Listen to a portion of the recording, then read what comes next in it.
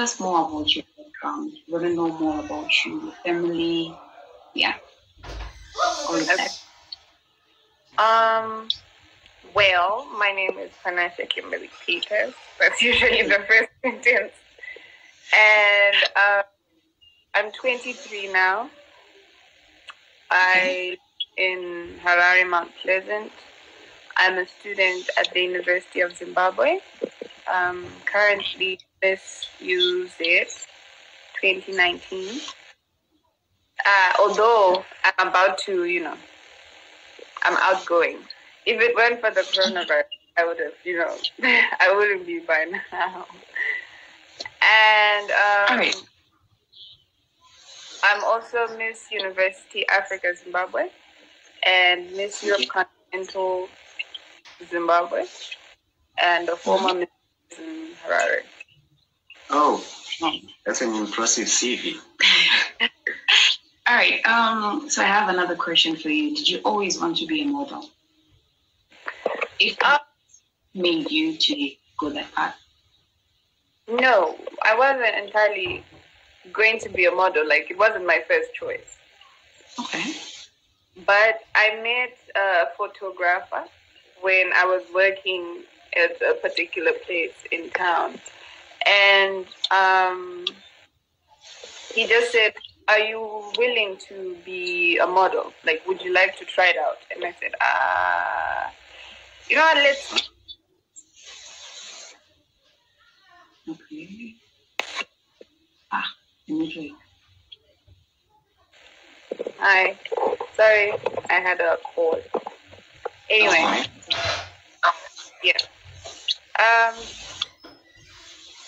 I was saying, so he asked me to try it out, and then I tried it out, and I liked it. It was the first time I had makeup on, and I looked pretty. So, yeah, it was, yeah. It was fun. And then you decided that this is what you want to do. Okay. Yeah, then it's really nice.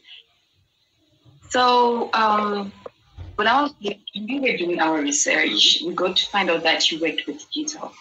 How was the experience? And what other companies did you brand ambassador, all that? And how did they get to discover you, like the G2, so that they could work with you? Yeah, actually. It was through that photographer because those pictures, my first pictures, were the ones that he used to propose me as face of detail for that particular period in time. So that's how I ended up working with Detail. It was my first ever modeling job, and I was very lucky because it was a big company.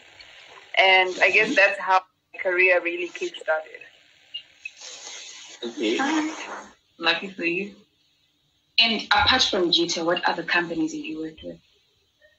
I've worked for a hair brand called Bella Hair, like the Bella face, yeah. So I've been there face for, I think it was 2018. I've worked with Econet. I've done a project with Econet. I've done a project with Palenta. I worked with so many. Like, it's just, Yeah, I see that. What about it?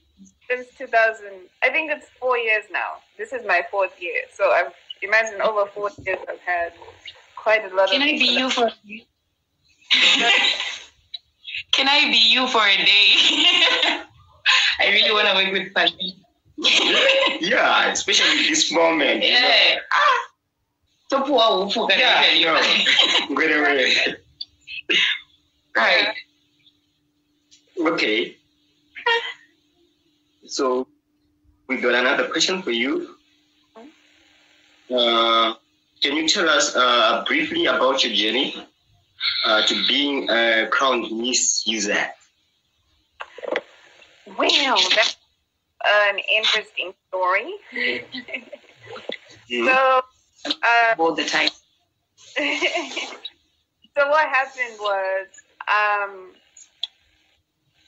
my friends, I just started studying at the UZ, and then they were posted everywhere. So my friends just Okay, so I was saying, so my friends just said, you know, try it. Why aren't you going to do it? You're there. It's an opportunity. You don't know what it's going to bring about. And why would you be there and not take the opportunity? Like, I didn't want to, but then my friends like, just do it. So at first I did it for, and then it became, it brought a lot of talk. Like, people began to talk. And that I am a professional model, right? And being a professional model then meant that I was overqualified to be in a pageant like Miss UZ. Right? So there was a lot of social media talk about it. Yes, exactly. Byron Bibomlinga is one of the friends. He's the friend in the comments. He's a friend. So it then so happened. Okay, I then, you know, it became a point. Like, it became a quest, like, to prove that it's not about being a professional or having done it at a national level or anything. Because at that time, I felt like I had failed, remember, at Miss Tourism Zimbabwe. I just ended in the top 8. So I needed to come back down and, you know, learn other things and then maybe make my way up again or something like that. So, yeah, that's how I ended up really working hard, because there was competition. To be honest, those girls were just really good. They were very good girls in terms of, you know, it was very competitive in as much as people didn't think so. But, well, it is what it is, and then I won, and then... Yeah, I saw the other model. Yeah, it was quite a competition. It was very steep, actually, in my opinion. So your parents believe in you, right? Yeah, they do. They do. What forced you to go and participate? Anna Biko. Yes. I mean, like, we all need to doing some things. And look at you now.